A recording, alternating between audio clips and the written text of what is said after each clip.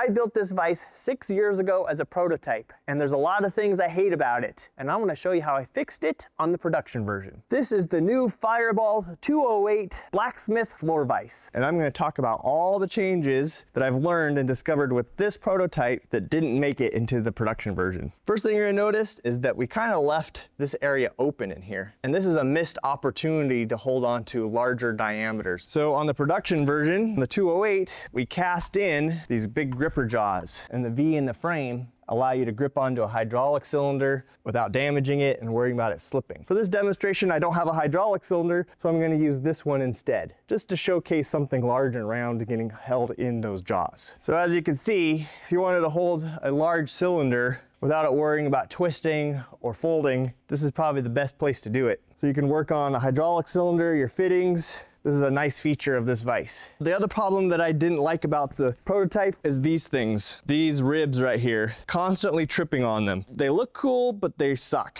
So as you can see on the production version, we do not have those kickers. Do you really need to bolt this thing down? Absolutely not. This thing has enough gravity to stay where you put it, but I thought I'd add the bolt holes in here just in case. So other things that I noticed with this vise is that I went for maximum clamping force. So I used a 1-inch threaded rod. So you're probably wondering why this screw isn't something big and honky, like 4 inches in diameter. And the simple answer to that is safety. If we put a big giant 3 or 4 inch screw in here that won't bend or break, all that does is transfer energy into something else that could be dangerous. Any good design has a simple failure point. All of these components in here are replaceable. We'll sell all that stuff. If there were to be some excessive force in the jaws, I'd rather have the screw bend rather than somebody to get physically injured. And force. The smaller the diameter of the screw, the more force the jaws actually see. For the production version, we went up to a 1/2 inch diameter larger. So we're at 1.5 inches now. And this rod is really stout. And as you can see, it has a really nice motion. This is a left-handed thread, so that when you turn it right, the jaw goes forward. And if you have not seen the way this works before, is this jaw is floating. You see that?